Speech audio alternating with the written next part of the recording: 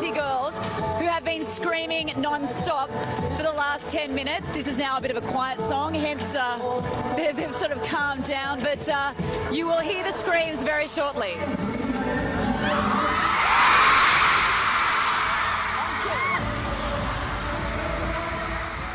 Earlier, we met up with two of the band members, the leader, Leeteuk, and Siwon, who's considered the most handsome, to talk about how Super Junior became a Korean phenomenon. Thank you for joining CNN's iList in South Korea. Now, the group has just celebrated 5 years together. How did you form? 일단은 저희가 그 SM 엔터테인먼트라는 그 회사에 누구는 오디션. Some of us auditioned and some of us were cast by SM Entertainment. There are a lot of boy bands in Korea, and they all sing and dance, but we wanted to challenge things and try something more innovative. Super Junior was created based on the idea that the members would not only be able to sing and dance, but also be radio hosts, act, and be active in many other fields.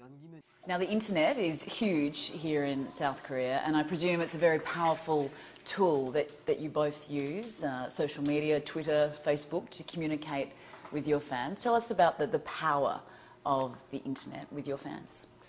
우선 저희 같은 경우는 이렇게 뭔가 A lot of people tend to believe we don't really have a life and are encaged in some way. So we use social media a lot to show people slices of our personal life.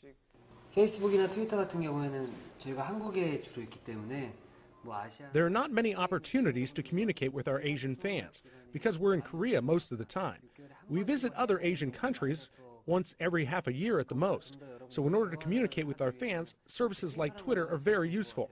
We can post something and fans will read it and share their opinions online. So it's a good channel to use to check up on our fans and show them what we're up to. I like him like 4 or 5 years. Yeah. So it's love, it's true love. Yeah, it's true love. I love Super Junior. I love Super Junior. Super Junior forever. Anna Corin, CNN, Seoul.